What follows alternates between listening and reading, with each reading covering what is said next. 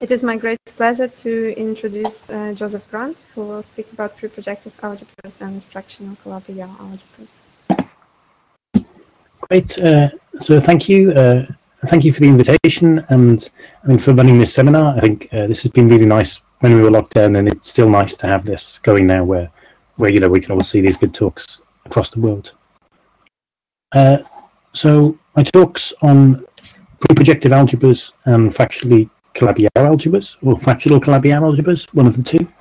The slides are online, so I'm going to write on the slides as I go with a pen, and there's a version with some pre-written stuff up there or on my website, but yeah, I'll try and write on these as well.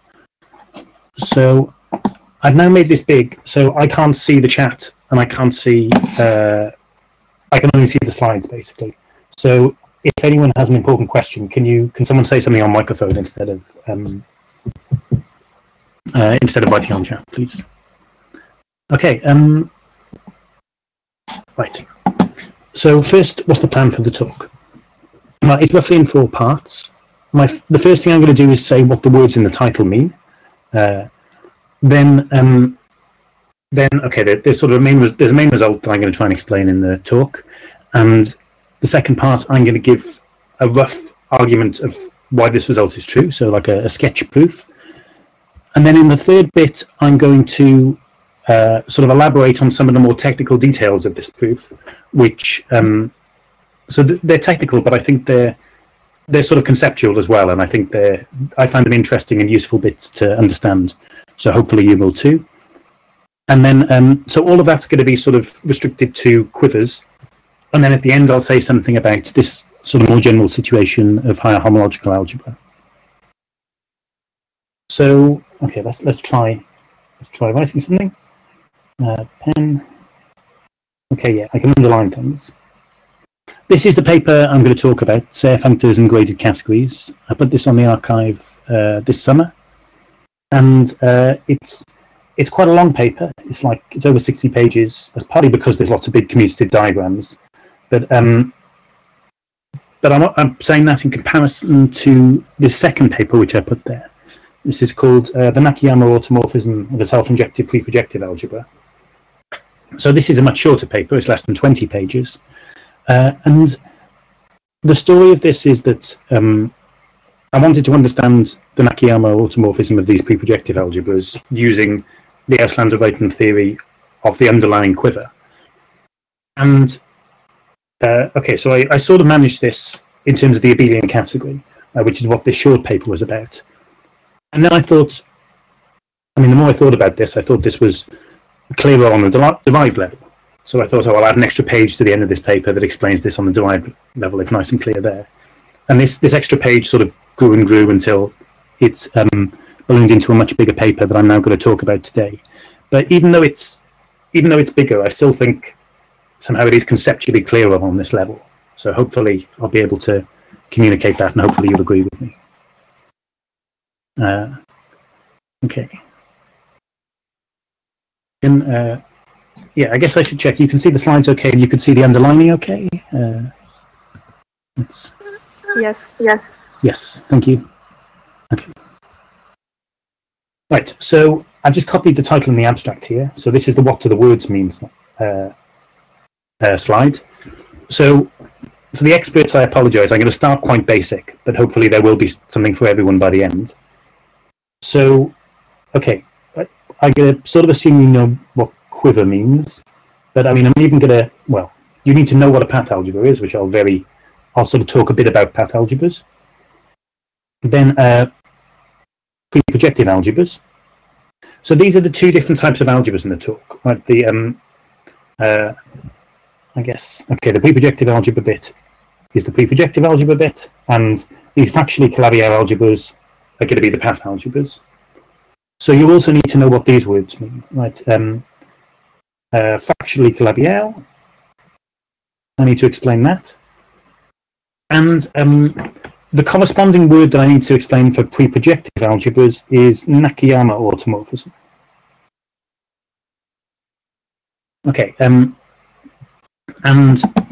the main result says that these things for the underlying algebras, the underlying properties correspond. So I'm going to that's what I'm going to try and explain and give at least a sketch proof of. Okay. So and just to check, if I go back, okay, if I go back, the writing is kept. Brilliant. Okay, so we start with a quiver. We always start with a quiver. So quiver Q, I'm going to have this running example. The rep theorist favours quiver, the A3 quiver, linearly oriented. If I need to name the arrows, I'll call them A and B. Okay, so that's my quiver Q. Then I'm going to double it. So the traditional notation for this is Q with a bar over the top. And by double it, I mean keep the vertices the same, but double the arrows. Okay, so there's my original arrows, A and B. And have some, so I want to double them, by which I mean add arrows in the opposite direction, which I'll call B star and A star. Okay, and then I want to impose some fake commutativity relations. So this is easiest to understand at the vertex 2. So at the vertex 2, there are two ways to sort of go away and come back, which if we think of as like an X and a Y, this might make, you might understand why I say commutativity. So, okay, I can go from 2 to 1 and then back to 2. So this means first do A star and then do A. Or I could go to 3 and back, which means first do B and then do B star. And I impose that these are equal. Okay, and then at the end vertices, I also have these fake commutativity relations. So, okay, at the vertex 1, I can certainly do, I can go A star, sorry, A first, and then A star. And now I haven't got something on the left, so I imagine this is sort of falling off the quiver, and this is 0. And similarly, at vertex 3, I can do B star and then B, and this is also 0. So this quiver with these three relations defines an algebra. So I take the path algebra and quotient by these. And this is called the preprojective algebra, and the notation is pi. Okay, so if you like finite dimensional algebras and you want to study an algebra, one of the first things you might do is try and write down the Lervi series, the sort of radical series of the projective modules. So let's do that. So I think with this setup, if I want the projective cover of the simple module associated to the vertex 1, I want the paths which are going out of 1. So I have the 0 length path at the start, then I have the arrow A, and then, okay, if I go back by A star, that's 0, so my next, so I have the path which goes A, then B, that takes me to 3. Okay, and then if I try and go back by B star, you can check that the relations, it takes 2 steps, but the relations show that this is 0. Okay, similarly, if I start in the middle, so I start at the vertex 2, I can go to 1, or I can go to 3, and then I can come back to 2, and the relation said that I get the same result. And then, again, one can check that anything you try and do after that gives you 0. Finally, I'll be a bit quicker. For the projective 3, I get 3, 2, 1. Okay, so these are the projectives. Okay, I can also do the injectives. So this would be paths into an arrow. So for the injective 1, I sort of start from the bottom, and I've got 1, go into it from 2, and then go into it from 3. I do 2, I'll just draw these, I get this. And the injective cover of 3 is this here. These are the injectives. There's some delay on my writing. But, okay, so I've got 3 projectives and 3 injectives. And at least if you think these pictures sort of a good representation, the thing you should notice is these are the same up to some, except the order is different, right? So if I look at this one here, this is P1, my 1 is at the top, this is the projective cover of the simple module 1. And if I look at the corresponding injective,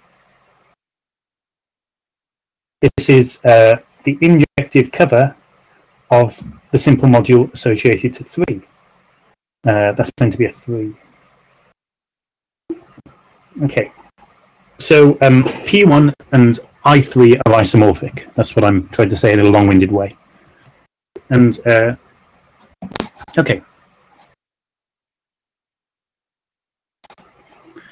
So yeah, what do we notice about these? Sorry, I left my water.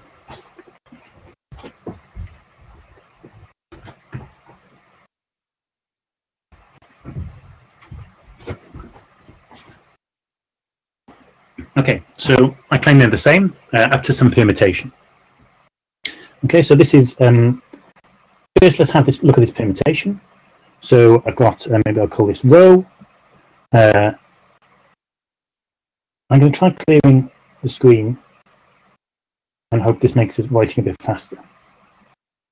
Row. So this swaps 1 and 3, and it fixes 2. Okay, and then what I was demonstrating on the last slide is that Pi is isomorphic to I of row I. Okay, so this permutation controls how we identify the projective and injective modules.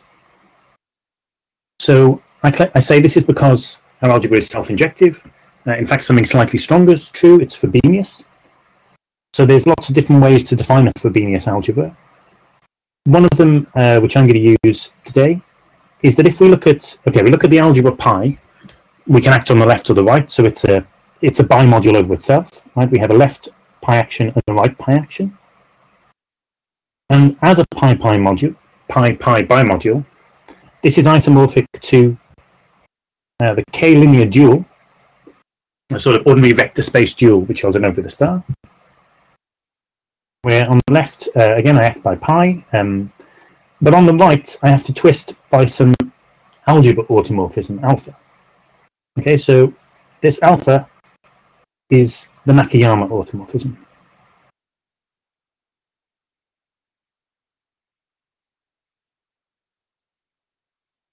And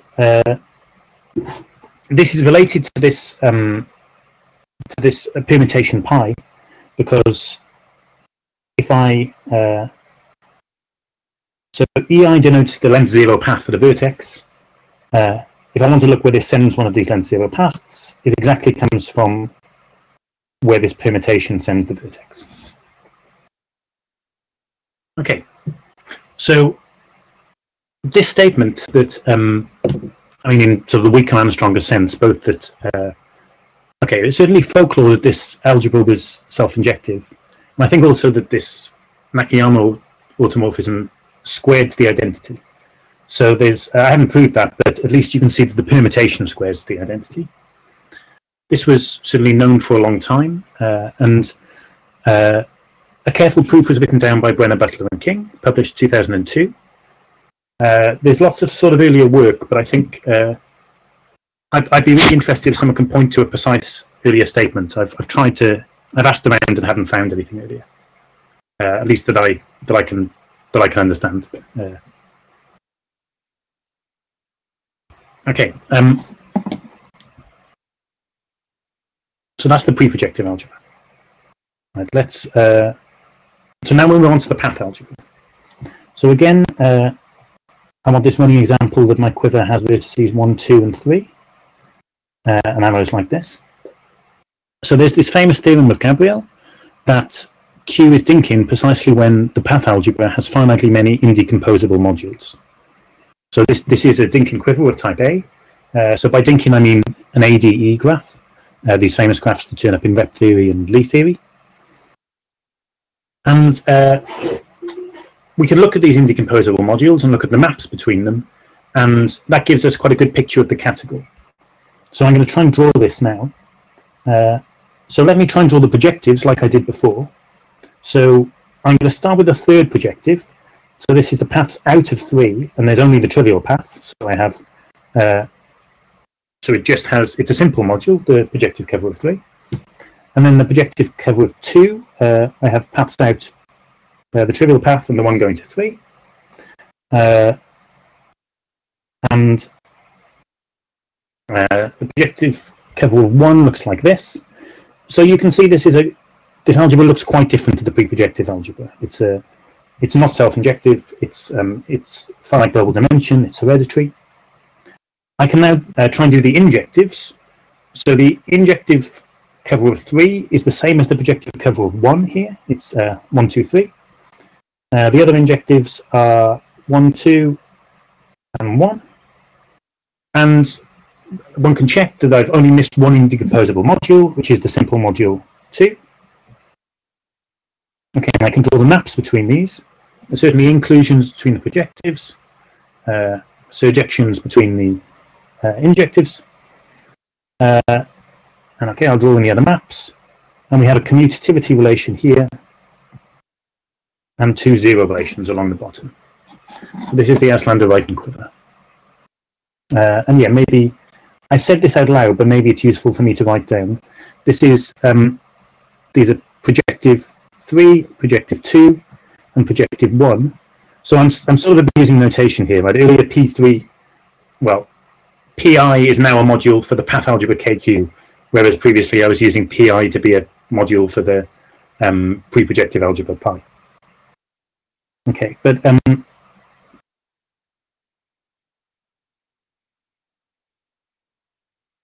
okay, so the thing to notice here is that again we have projective 1 is isomorphic to injective 3, but the other ones don't match.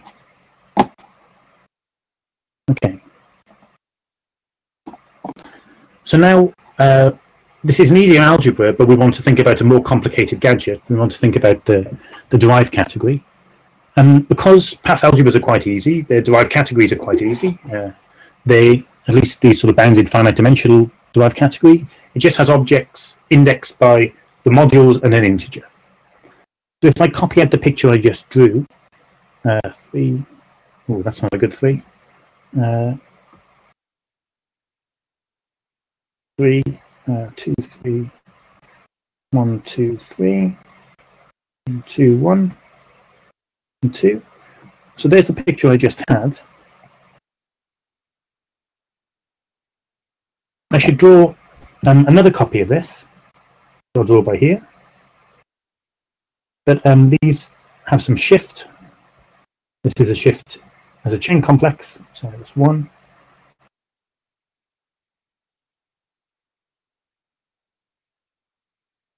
Okay, and there are some maps. There are some extra maps like this.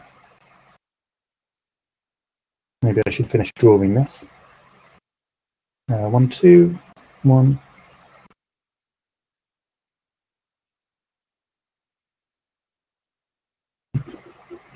Okay, so this map from the module 1, 2 to the shifted module 3 corresponds to the fact that we have an extension.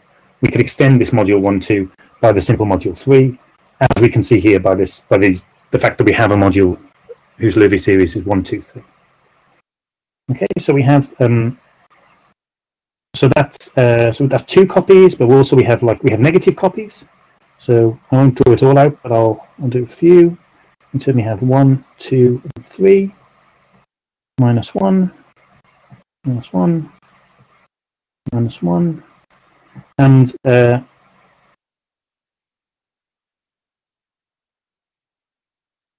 and there's this nice regular picture that we have. So I've used 2 different notations for the shift here. If I have a module, I've written m shifted by 1, which is perhaps the more common notation. But this shift is also a functor, and if I want to think of it as a functor, I want to write it on the left, and then I'll often write it as a capital sigma. Okay, so these 2 notations mean the same thing, m shifted by 1 and sigma m. Okay, so this is the derived category. Oh, there was one other thing I wanted to say. There's a functor that that exists here that so I've drawn this in a certain way. There are these sort of horizontal lines. Okay, so I can move along like this. There's some symmetry sort of shifting along like this. And this on objects is the action of a functor, which is the inverse Auslander-Ruyken translation. Okay, this existed on the abelian level as well, but it's very nice on the derived level. It just shifts everything sort of 1 unit or to the right.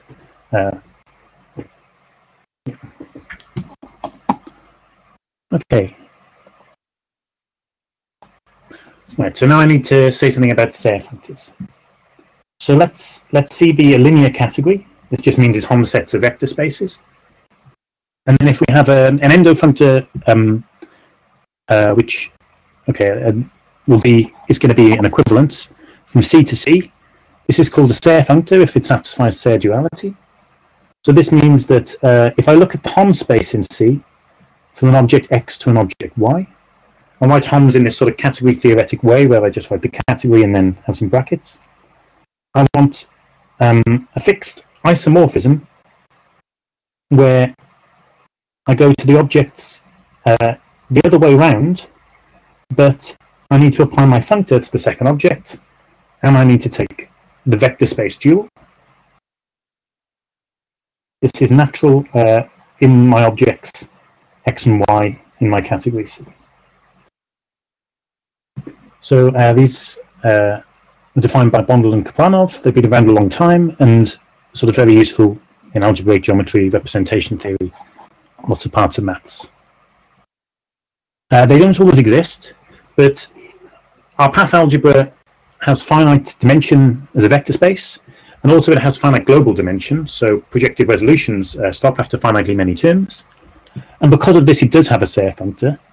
And really the only thing you need to know about it today is it sends projectives to injectives, really respecting this index that I said. So it sends pi to ii.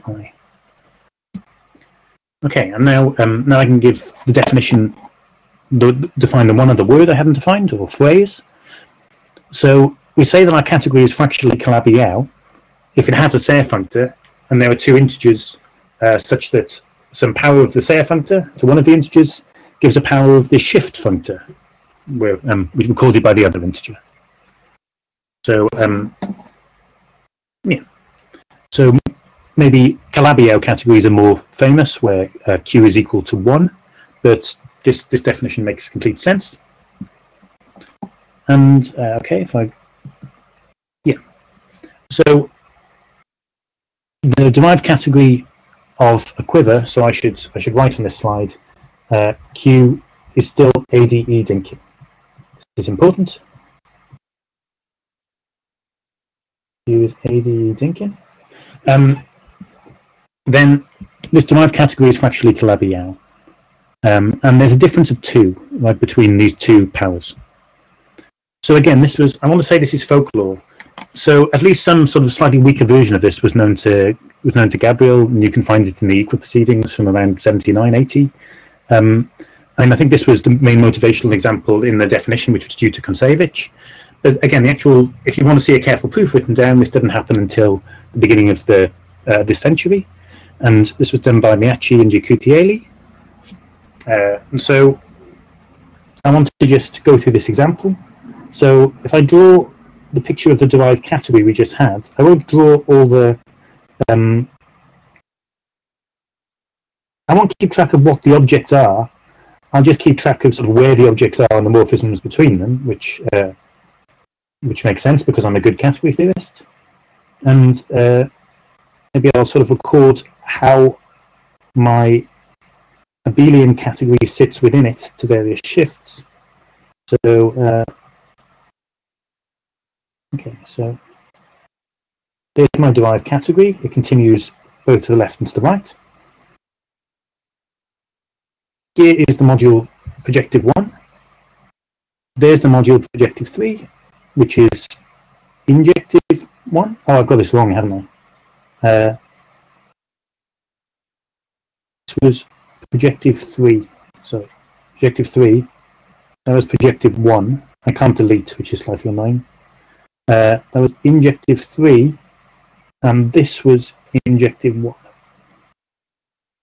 Okay. So I told you that the Serre functor sends the projective to the corresponding injective. So it sends this projective to this injective, P3 to I3.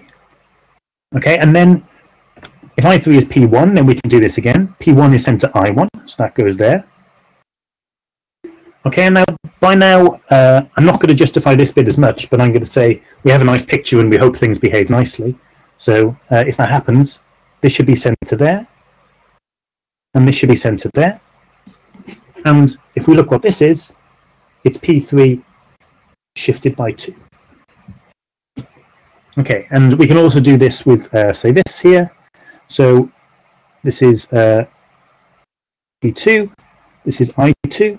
So we sort of shift forward like this.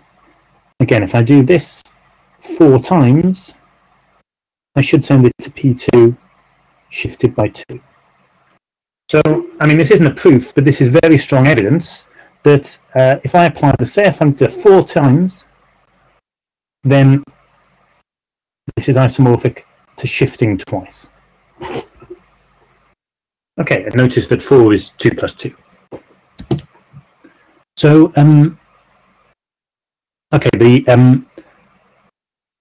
so now I've explained what these two things are, and the main result of the talk is meant to say that they're related and exactly how they're related in a precise theorem. I should say that it's known that they were related. So this at least sort of some partial results are in a paper of Hirschend and Nakayama, one of their 2 papers published in 2011. But I think you need some certain homogeneity condition, which is quite strong. So this, I don't think this works in general, and I think using just results from this paper, the sort of you only get results about twists.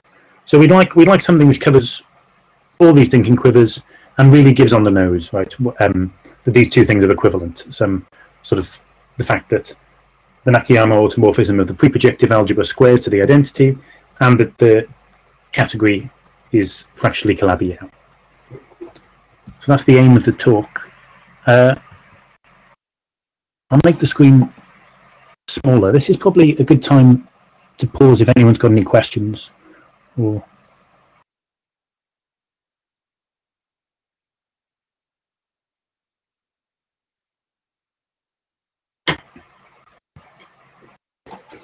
okay, I don't see anything. So I'll make it big again and carry on. Okay, so I've now explained what the words meant, and I'm going to try and say something about how you prove that these two properties are equivalent. So the first thing is that it's well known that these functors commute. So in fact, yeah, maybe it's well known that the Serre functors commute with everything. This was in, I think, the original paper. So, okay, we're going to take this fractionally Calabi-Yau relation and rearrange it. So, okay, so I've got SP plus 2. I'm deliberately writing equals in a very sloppy way, right? This is meant to be some sketch proof. Now, I'm going to, on the left here, I'm going to multiply by the identity. So, what do I want? I think I want SP, S minus P, sigma P. Okay, so this is still SP plus 2. Now I'm going to multiply on the left by the inverse of S to the P. So I get S squared is S to the minus P sigma to the P. Sorry, this is meant to be sigma to the P. And now I'm going to rewrite that as inverse Serre composed with shift the power of the P. Okay, so I should point out, and I'm sure you've noticed, but to do this, I had to use the fact that that they commute. Okay, so use this commutation relation between these functors, and then I can say, okay, so what's this functor? Shift then Serre inverse. Well, this is just the Auslander-Riemann translate that I showed you on the picture earlier. The derived inverse version of the AR translate. So what this rough argument shows is, or suggests, is that this, excuse me, this fractionally Calabi-Yau relation on the derived category corresponds to a different relation on the derived category, which is if I do the Serre functor twice, I should get some power of the inverse AR translate. Okay, so this is the first bit of the argument. Okay, now I want to move from this derived category to the preprojective algebra somehow. So the way to do this is to use orbit categories. So these, lots of people have worked on these. They're sort of, I think they sort of got famous from this original cluster categories paper of Buin, Marsh, Reinecker, Wright and Todorov, because they used them to construct the cluster category. But then there's work of Keller on the triangulated structure. Sibils and Marcus, I think, were the first people to do sort of to really study these things and especially sort of the equivalences you get by taking them. And then there's work of Asashiba, which I mentioned later, and there's probably other people on it. But yeah, well studied things now. So I'm going to draw this derived category again. Okay, again, I'll draw my objects and morphisms.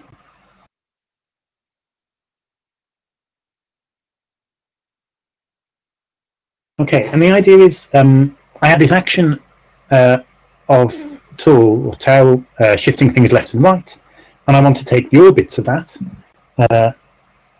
So there's sort of different ways to do this. The naive way is you literally just take the orbits.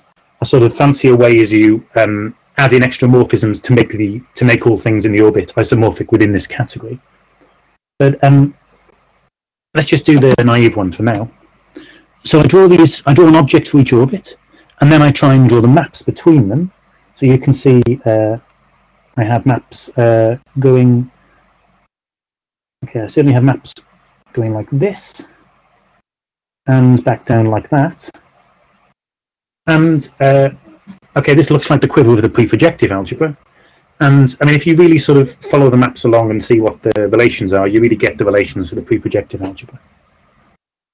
And you get a grading on this as well. So this, so if I choose some, there's different ways to say this. I mean, if I first add isomorphisms to make them all like to make all objects in an orbit isomorphic, then to get down to this thing with sort of finitely many objects, I want to take a skeleton, and there's really a choice of skeleton. This corresponds to taking some fundamental domain.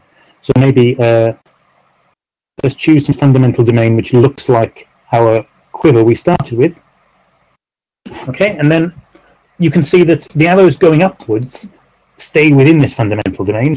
So we'd say they have degree 0, whereas the arrows going down fall out of this fundamental domain, and we have to apply this functor that we're quotienting by again to get back to our fundamental domain. So they'll have some non-zero grading. I mean, with some conventions, it's going to be +1. Okay, so this is how you get well, a category that looks like the preprojective algebra using this orbit algebra construction, this orbit category construction. Sorry. So. Okay, there's a comment I wanted to make here. I'm not going to explain this completely, but the fact that the derived category has a Serre functor shows that the preprojective algebra is self-injective. So this is due to Oyama and Opperman in 2013, and I think this has been sort of assimilated into the consciousness now. But I think this was quite like revolutionary. Before this observation, I don't think there was a proof that this algebra was self-injective that didn't rely on sort of some complicated combinatorics.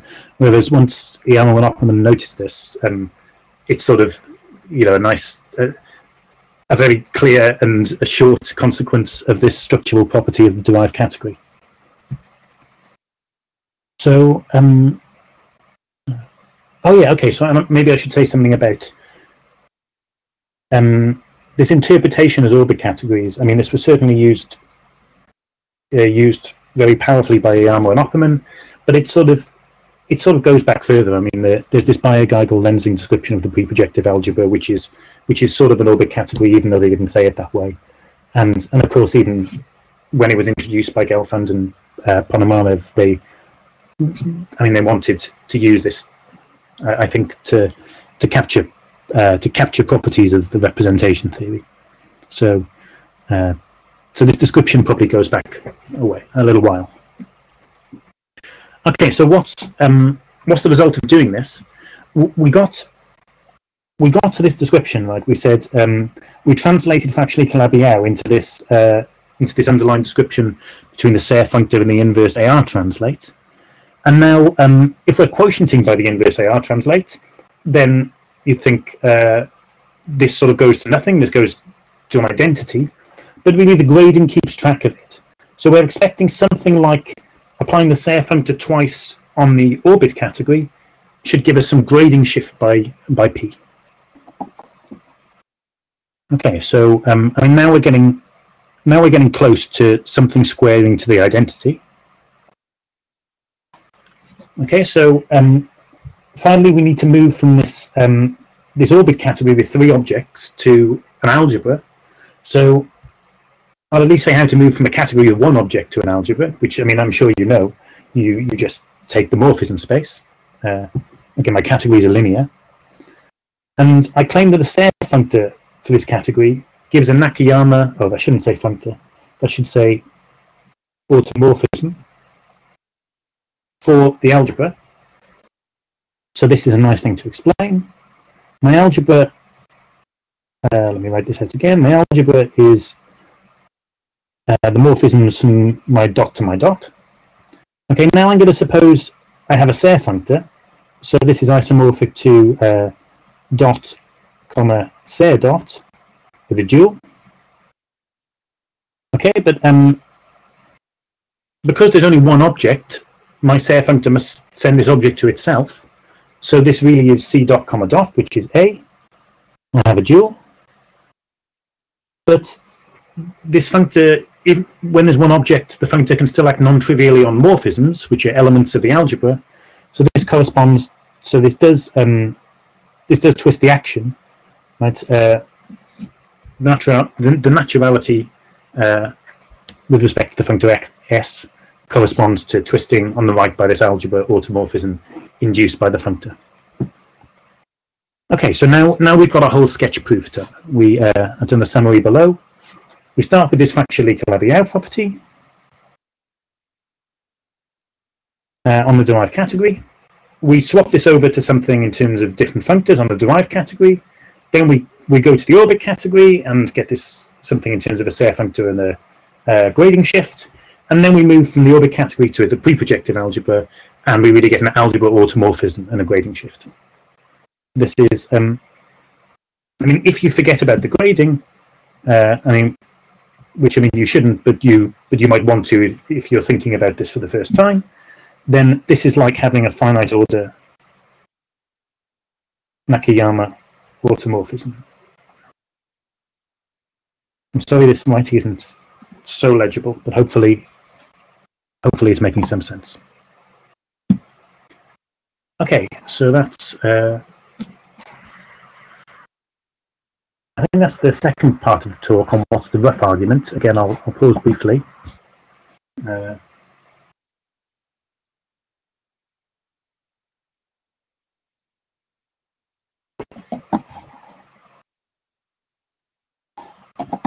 Okay.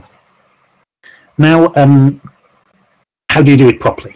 So, I'm going to talk about some of the details when you try and make this rigorous. So, something which I'm sure you noticed is that I really started working with these functors as if they were sort of elements in an abelian group, and saying this equality that I work with should really be an isomorphism. I really have a natural isomorphism of functors, right? I have some category, I have some functors, they happen to be autoequivalences, and I have some natural isomorphisms between compositions of these. So this is too categorical. Okay, I have really the 2 category of categories, or small categories or something. I have 0 cells, 1 cells, and 2 cells.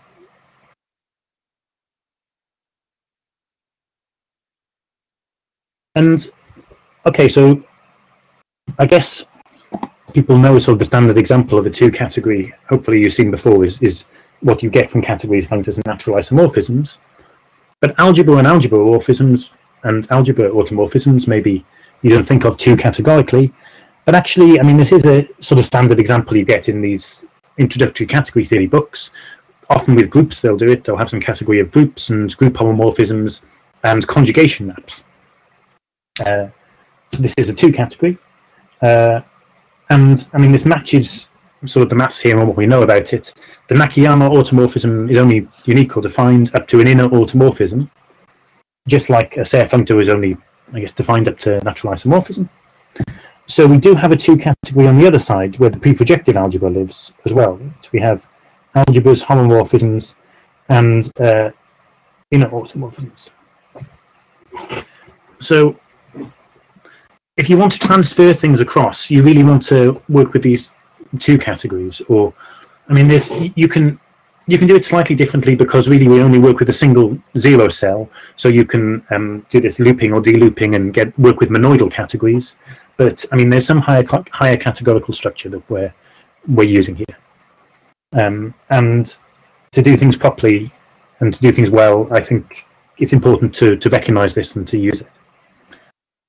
And once you do this and start looking at it carefully, you can move between these things in a two functorial way. The qualification, I should say, is at least on the core. So I'm going to want to do this. You need to create 2 functors which do things like take sort of an additive closure. Then maybe you need to take idempotent completions a lot, but you also need to take indecomposable objects. We saw that the AR quiver was a picture of the category of indecomposable objects, and if you have a general functor between 2 additive categories, it doesn't give a functor between their category and indecomposable objects, but an equivalence does. Okay, so certainly on the level of sort of 2 groupoids, this does all work in the 2 categorical level. So I'm sorry I'm being a bit vague here. I think hopefully that's helpful for some people. Okay, let's go into some where I'll be a bit more specific. So orbit categories, we need to deal with these properly. So luckily, Asashiba's really worked out how orbit categories work in a 2 categorical setting. Right, there's two things which are in the literature called graded categories. So if you look at even some of the works on Serre functors where they talk about or things with triangulated categories where you carry around this distinguished autoequivalence like a shift, there's people talk about these as graded categories because they have an autoequivalence or an automorphism which gives an action of the 3 abelian group of rank 1, right? And people say this is a graded category. But this doesn't match the idea of like a graded algebra, which you might think of as a 1-object graded category. Then you should really expect the Hom set to be graded. And these are actually both perfectly valid ways of dealing with graded categories. They're just, I mean, they're equivalent to categorical constructions. And this is what, and the way to go between them is by taking orbit categories, at least in one direction. So this is what Asashiba worked out. And the left-hand side of equivariant categories is sort of, you have to be a bit careful, but it's, but I don't think there's any big surprises. The possibly surprising thing here is that in the Hom graded categories setting, there are more 1 cells than you might expect. Right? If you embed just the 2 category of graded algebras into the 2 category of Hom graded categories, then this isn't going to be locally fully faithful because you're not going to have enough 1 cells. Right? This you should be allowed to have functors which are not overall homogeneous, but are homogeneous of different values with respect to different objects. This maybe isn't. Hopefully, this sounds a plausible, a reasonable thing to do, but it's maybe not immediately obvious to do. And this is, but this is the correct way to do the category so that it matches up. So this is these degree adjusters. So I just want to illustrate the left-hand side, the equivariant categories, in terms of a situation that I guess lots of people know, which is triangulated categories. So, I mean, this is sort of a really elementary observation, but I don't know. I still found it helpful. So triangulated categories are categories with triangles in them. Right? And what's a triangle? It's a sequence of maps that look like this. Okay, x to y to z to the shift of x. Now suppose we have some functor capital phi, and this could go between different categories, but just for simplicity of notation, let me just say it's an endofunctor. So this is going from my derived category, or whatever triangulated category, to itself. If I just apply this literally, right, I get phi of x, phi of y, phi of z, and now if I apply it to this morphism, I get phi of sigma x. Okay, so I get my morphisms here, here, and here. And now this doesn't give me this doesn't give me a candidate triangle, right? Because I really want the thing at the end of my triangle to be a shift of the thing at the start, and the thing at the start is phi of x. And these two things are not the same, right? So you want some map here. I mean, often in some setups, people really say that the shift should really commute with every functor, that these should be the same. But it really, I mean, if you want to look at these a bit more carefully, you really should think about these natural transformations, which go from phi sigma to sigma phi. Okay, so one might denote this by a little phi. This is the sort of structure you have to keep track of in this two category. So, I mean, this is really like something you might see in an introduction to triangulated categories. So I don't mean to insult people by emphasizing this point, but this is certainly something that I had previously ignored as just a technical detail that wasn't very important, but that I realized when doing this really is quite important in this stuff. Okay. So now, once we realize that to do things two categorically, we need to take care of this grading stuff, then there's actually a better definition of fractionally Calabi-Yau. So I think it's Keller who realized that, who pointed out that really the Calabi-Yau condition should work with these sort of equivariant functors rather than just a natural isomorphism of functors. This should be a morphism. Yeah, and also, so something I also learned from reading work of Keller is that sort of the naive way to make the shift functor into an equivariant functor is not a triangulated functor, right? Because of this rotation axiom, you need to add a sign of -1.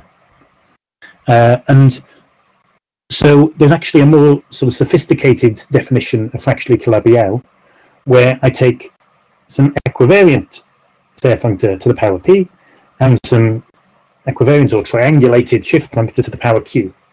Okay, so S here is some natural transformation which should satisfy some compatibility condition, which I'm not going to go into. It's not that complicated, but I won't do it now.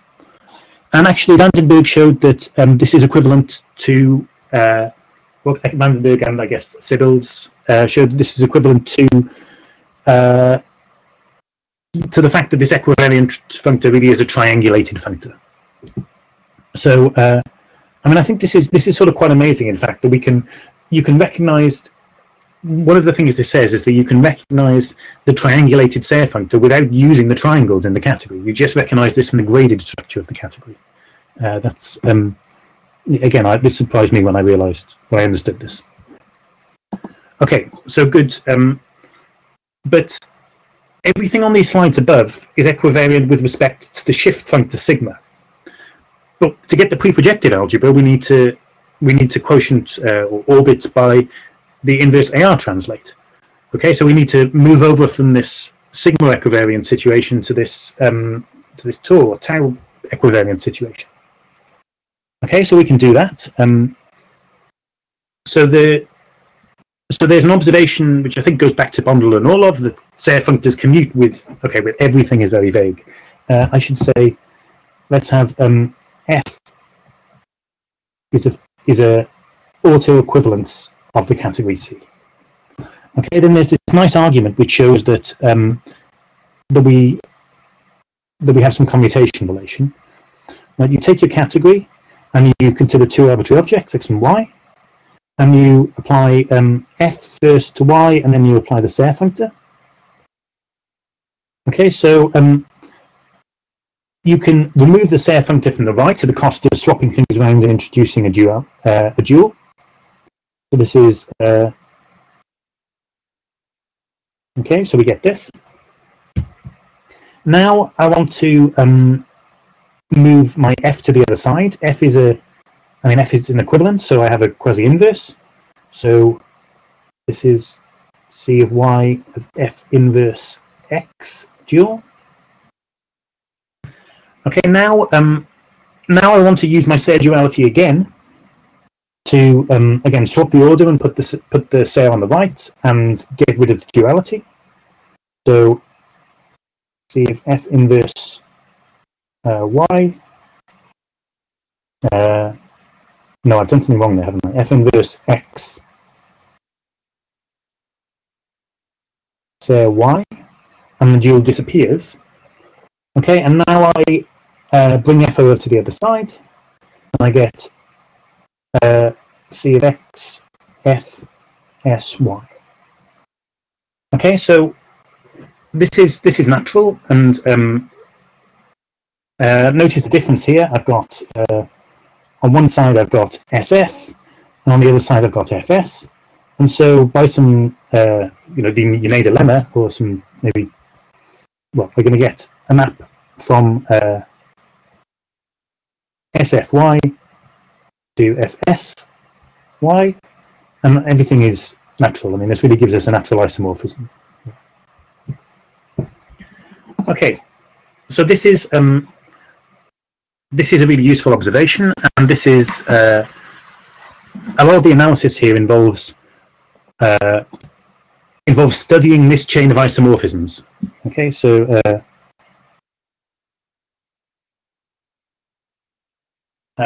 and you can actually use this to make sigma equivariant things Tor inverse equivariant. So if I have some functor, I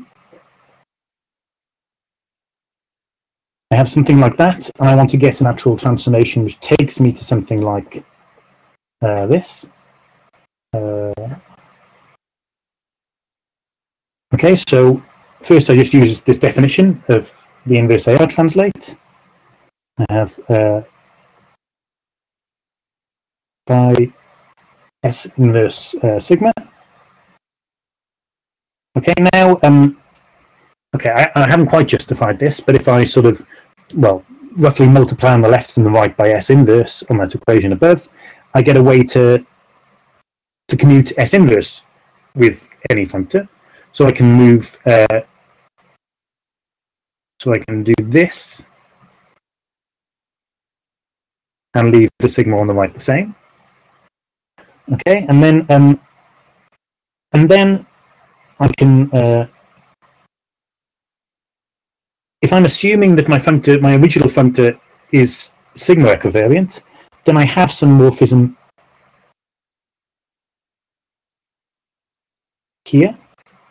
So identity there, and then I use this this natural transformation that I was saying about, and then this is it. This is a way to make to change the equivariance. Okay, so this the reason this works and behaves well is that I mean, the Serre functor really belongs to the Drinfeld center of the monoidal category of autoequivalences of our graded category. So there's various sort of lemmas you need to check, but this is the basic construction that makes everything work. Okay. Yeah. Okay. So we want to understand these commutation morphisms well. So I should say lots of people have worked on this. So there's Keller, there's Dugas, and Chen, there's Zhao Chen, and using this you can show that if we so maybe I should remind you that Tor inverse is S minus S inverse sigma. Okay, so I can make a sort of equivariant version of Thor inverse, which is sigma equivariant, and I can transfer it over using this procedure to the Thor inverse equivariant setting. You might think that this would necessarily be something trivial, but it isn't, right? As we saw, even with the sort of the shift functor as a shift functor equivariant morphism, you really can have a non-trivial commutation morphism. But the important result is that you don't get one. You really get the identity as the commutation morphism here. And this is nice when you want a quotient by this to get results.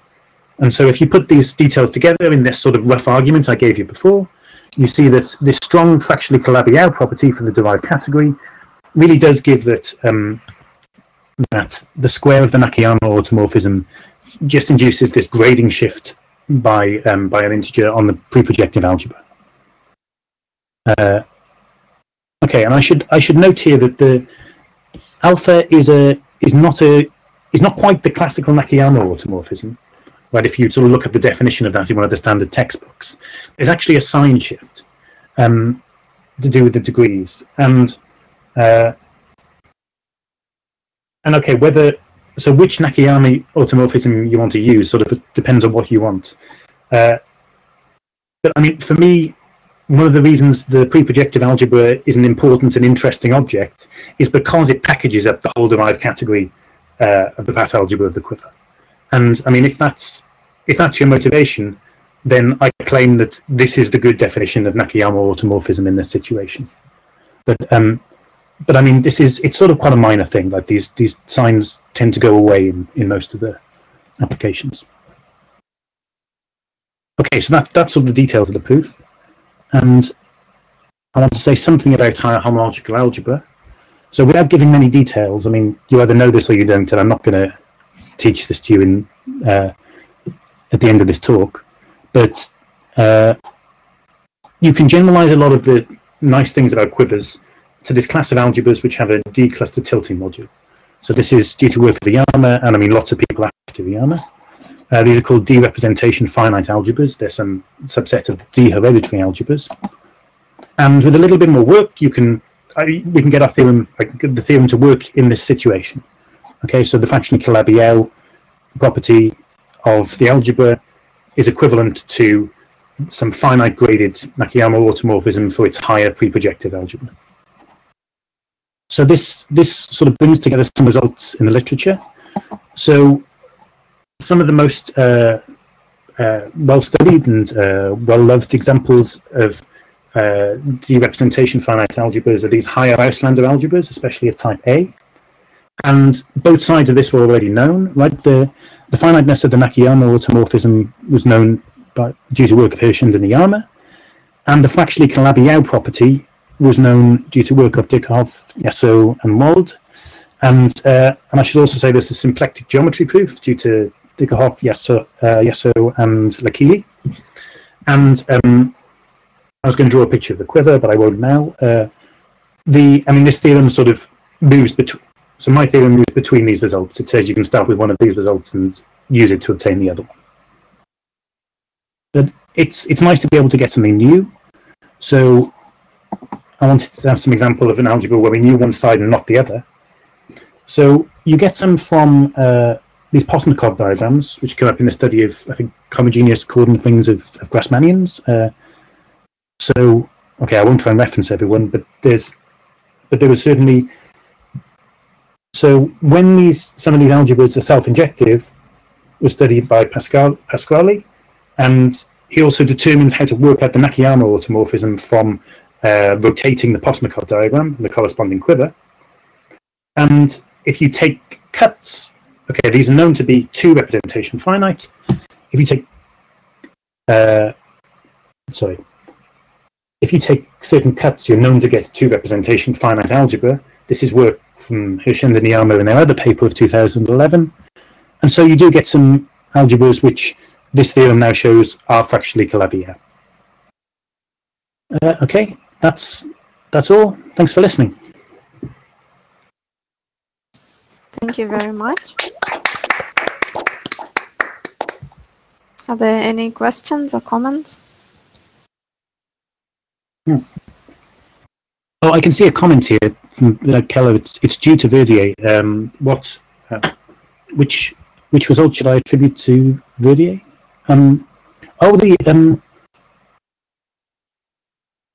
Is this about? Well, no, maybe I won't try and guess.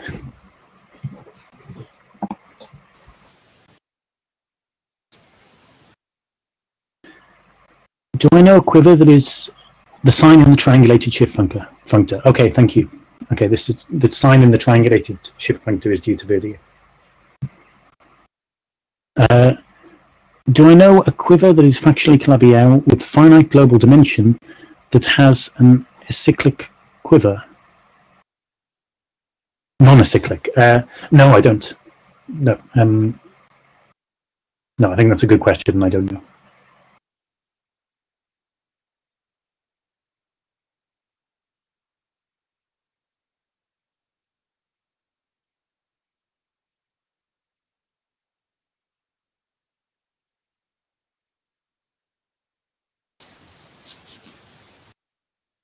Okay, from Nick Williams, when you are looking at higher homological algebra, are you therefore looking at the higher preprojective algebra?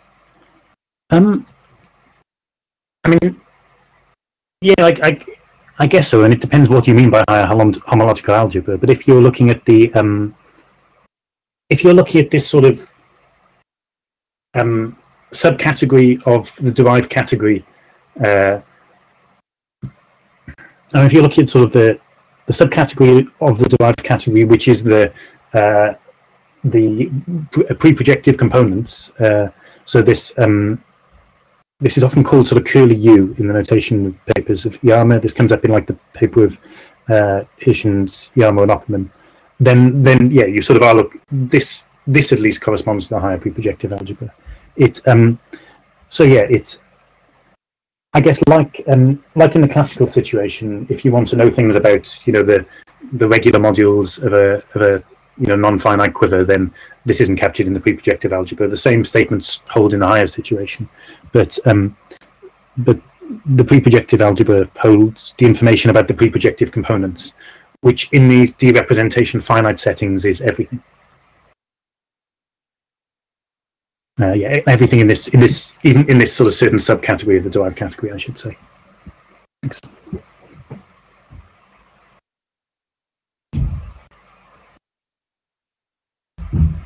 Is there hope to obtain a classification of fractionally Calabi-Yau algebras with finite global dimension up to derived equivalence? I don't know. I think that would be great, but I have no idea how to go about how to start such a thing. I think, yeah. I don't. I don't want to say there's no hope, because it's always it's a dangerous thing to say that something can't be done, right? But I wouldn't know how to make such a classification.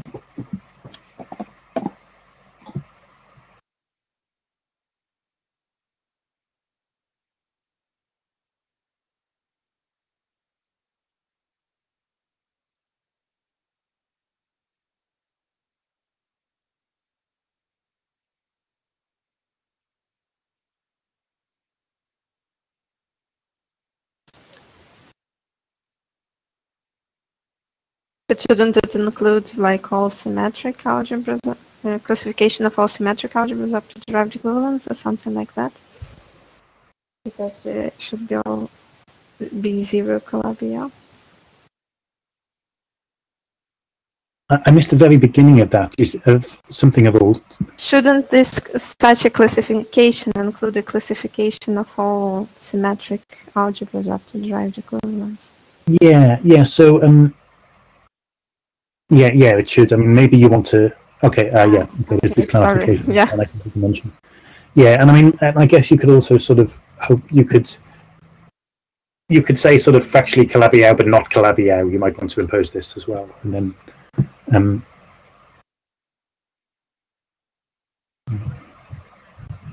Is there another question being written? I can see Mikhail Gorski's writing something. Please also feel free to unmute yourself and ask the questions normally.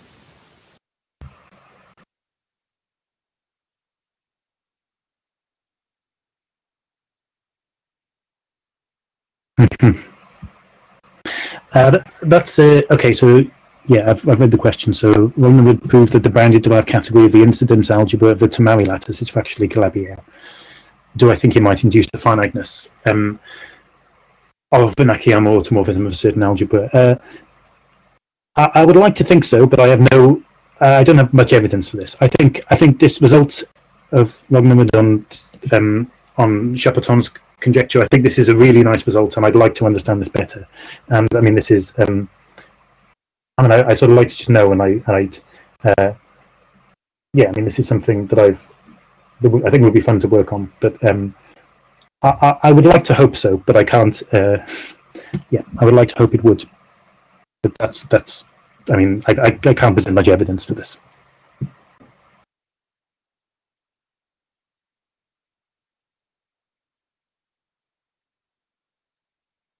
Okay, are there any other questions?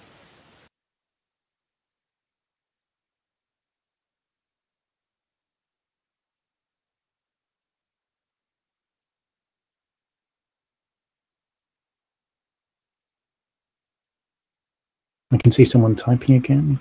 Yeah, but maybe this can be also asked in the breakout rooms, or you also can feel free to ask it with your voice. But if not, then let's think and do again.